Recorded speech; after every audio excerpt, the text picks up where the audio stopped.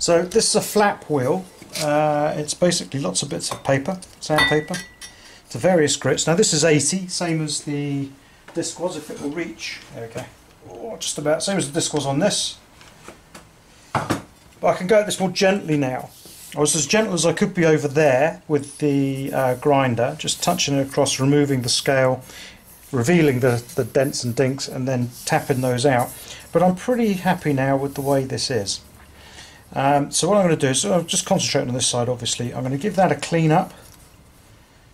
Not too aggressively, because this can really chew through, so you want to go nice and light. And away we go. Now I don't have good extraction, air extraction here, so what I wear, I'm looking for now, which I've managed to lose, is a mask. Here it is. Just fetches out all the bits of metal and dirt for me. It's vitally important really, you can really make yourself ill without this sort of thing.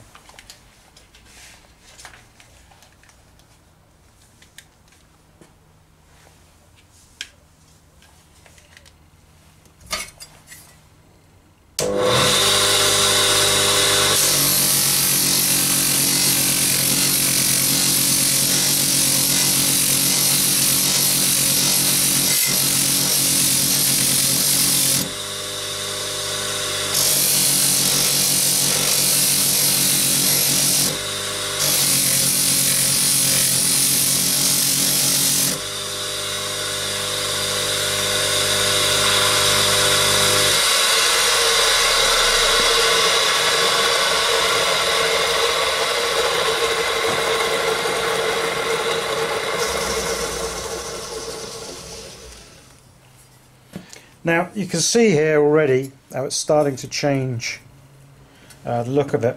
The thing to bear in mind with any of these discs really, in the motion they're spinning and the motion you work, if that's going that way and I apply the work and roll it that way, although it's only insignificant, it seems like an insignificant amount of force, what that will do is it will have more of a polishing effect to the surface, because I'm running with this, although this is moving a lot quicker, have more of a polishing effect. If you want to remove something that's particularly stubborn, I would suggest not doing this on armour, but on other metalwork, you can lean into it and pull it back towards you, and then that is going against the flow of your disc, and it will gouge the work more.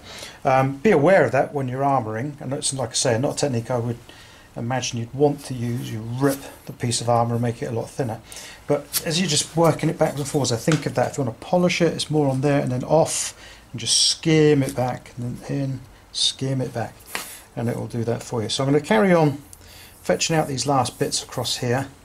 When you get to the edges, work that way, turn it around, work that way, and just blend the whole thing together. So back to a bit of work, and we'll get this finished.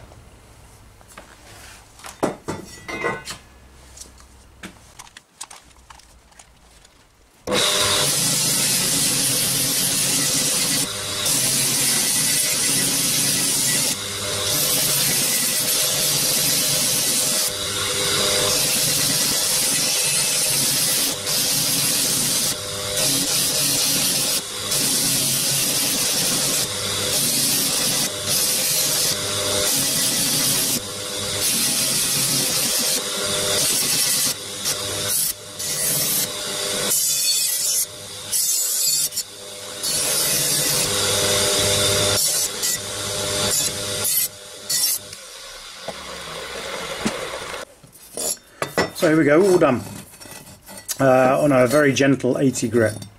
You can see up close, possibly if I can catch it in light, there's a couple of little scratch marks here. Now the thing to remember is, if you don't fetch the scratches out here, you won't get them out in the rest of the process. Again, look at original armour, filled with scratches, but don't use it as an excuse for laziness. Get to learn where those scratches are, why they're there, and often they're on the peaks of bits like this, where they're trying to make this sharper. It's in difficult to reach bits like armpits and bends like that. So just have a think about what you've got, because if you've got a scratch on the surface here, you will not remove it with polishing. There's a little one just above my thumb there, just above the shadow of my thumb. you might be able to catch in the light. I'm satisfied with that, to be honest. So, the next one I tend to use is a 120 grit. I prefer 150, but the supplier that I used to use for the 150 grit isn't there anymore. So I ended up using 120, and I've got to like it on small pieces like this, although I would prefer the gentler 150. Now what I use for this is I think it's Scovax. It's a paste that you paint on to linen mops, and it goes like this. And then after it's been used a few times, it goes like this. It's a lot gentler, but can have little sort of almost like stone bits poking up, which can gouge your work. So pay your money, you take your chance. But that's just a nice 120 grit. So we'll get that on, I'll give it a go over, and then onto the grey polishing compound.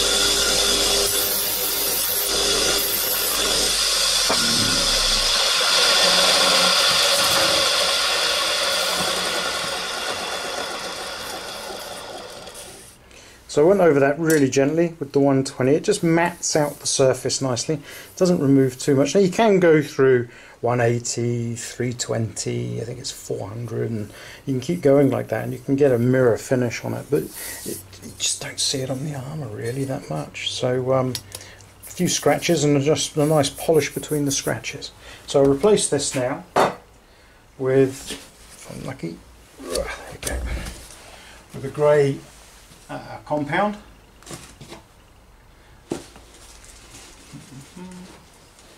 I'm just looking for my mop at the moment. There it is. So it's just a mop. Don't be lulled into a false sense of security as well.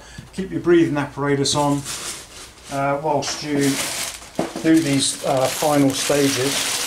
If it's not chucking up muck from the polishing compound, all of this stuff is flying about. So always keep your breathing stuff on. It's just really not worth risking your health. So what we have here is it's like a soap. It's a polishing compound, goes on the mop, and the ones I use are grey, white and blue. Very rarely for the blue. The white is just to finish off. Most of the work is done with this one. You can get ones that cut and polish. I've just got used to using these, so you'd have to sort of look into that yourself. So all we do is we spin it up, apply a bit of the compound, and then give it a polish. This bit can get quite hot, so sometimes I wear gloves, but because I'm only doing half of it, I should be okay.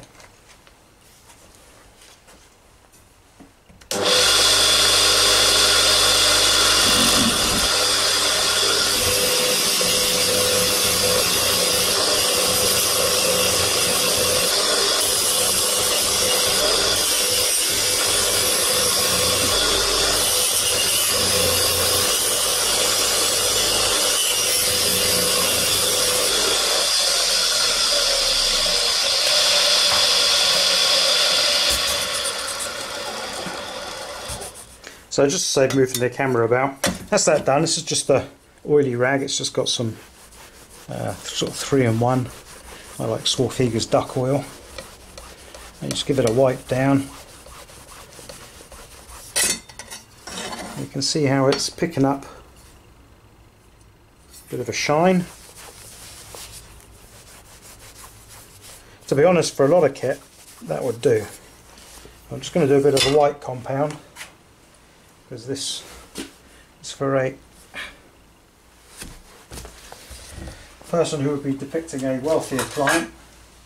So I have separate mops, they're only a couple of pound each.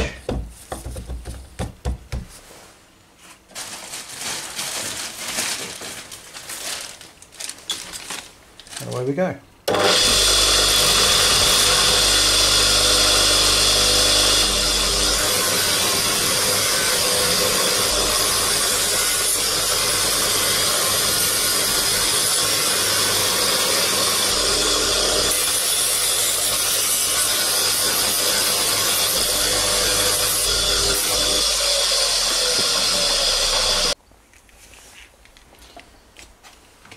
So that's really your basics in polishing. What I've got left on there now is a bit of the compound, the white compound that I was using, this one. So get a bit of 3-in-1, which is a bit of elbow grease. Give it a little spray and just lift it off. And it fetches off the compound quite nicely, quite quickly. Now you can keep going and going and going, and you can get this up to a really high polish if you want. But for most people's armour, just check that, there we go, for most folks' armour, that's where they'll want to be. Increasingly it looks like it was sort of left like this. I've done various treatments to it with linseed and so on. But that's for a different video. If people want it polished, then that's what they get. They get it polished. So those are the steps I use. I use the 80 grit grinder, 80 grit flap disc, nice and gently in both cases. A 120 to a 150 Scovax style paste, and then a couple of polishing passes with the compounds, and that lifts you up to a reasonable shine. You can go further, and this at the moment is a bit greasy. You can see if I do something like that, you possibly start to see it, but that's the oil that's on the surface. If you cut that back with a bit of auto sol or something like that, it really picks up a high shine. But the more you do that, the more you end up burning thumbprints and bits and pieces into it. So if you're going to go for that high polish, it is high maintenance. So just keep an oily rag. The simplest way of keeping it clean, I find, is to make yourself a couple of linen bags, cotton pillowcases, store your armour inside those things and polish them with those rags, with that bag, and then gradually the bag goes like this and you have a nice oiled cloth that sits across your armour all the time. So there you go, nice and straightforward, not too difficult. If you're going to paint the inside of the armour, which is what I should be doing with this one, I would recommend painting it after the first sort of 80 grits are done, because then when the paint leaks through the various holes and it splashes over, the Scovax or the second quick pass with the 80 will lift that for you, and you won't be left with the paint streaks everywhere. But if you're not going to paint it, then just crack on. So I hope you found that useful. I will put a link to the previous polishing one, more or less going to have similar content, just with a couple of changes as I've learnt to do things slightly differently as time's gone on. So good luck and happy armouring.